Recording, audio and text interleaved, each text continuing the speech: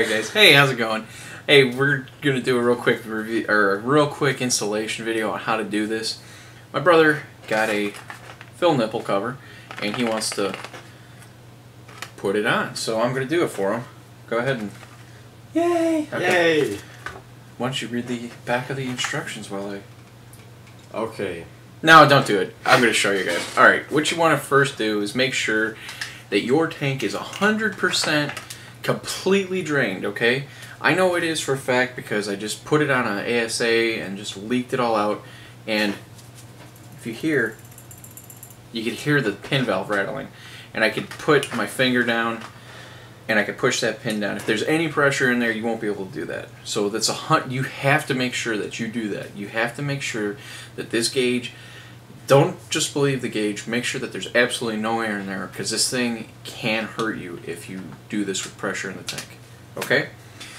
Alright, so we're going to put the fill nipple cover on, and what you're going to do is you're going to remove your fill nipple. I've got my special tool, it's for regulators, and it's so shiny. It's got, should I take this out? Yeah, take it out so that we save some time.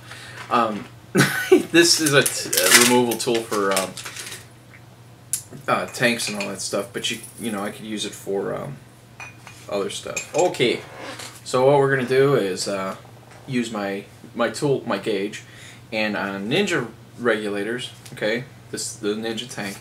This fill nipple is going to be too small to put the collar on. It'll let it come off. So you don't unscrew this. You're going to put it on one of the burst discs. Okay, so as you can see, this one is the high pressure one, the 7.5K, and I'm going to use my little reg tool. And you could use a crescent wrench or whatever you want, but because I have this, I'm going to be fancy and use it. You could also use a regular crescent wrench, but it's going to be on there kind of tight. So the first crack is, you know, you're just going to have to push on it just a little bit. Unscrew that. Take your little leash, and what we're going to do is we're going to put the burst disc on right there, thread it through there, and just seat it right back in. Start screwing it in until it starts to tighten up. Sorry, it's okay. I'm tired now. Yeah, it's so hard doing this stuff, isn't it? Mm-hmm.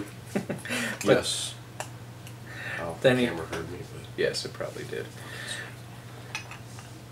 But you go ahead and I'm using the wrong side on that. But go ahead and get that on there and just give it a little tight. You don't need to kill it.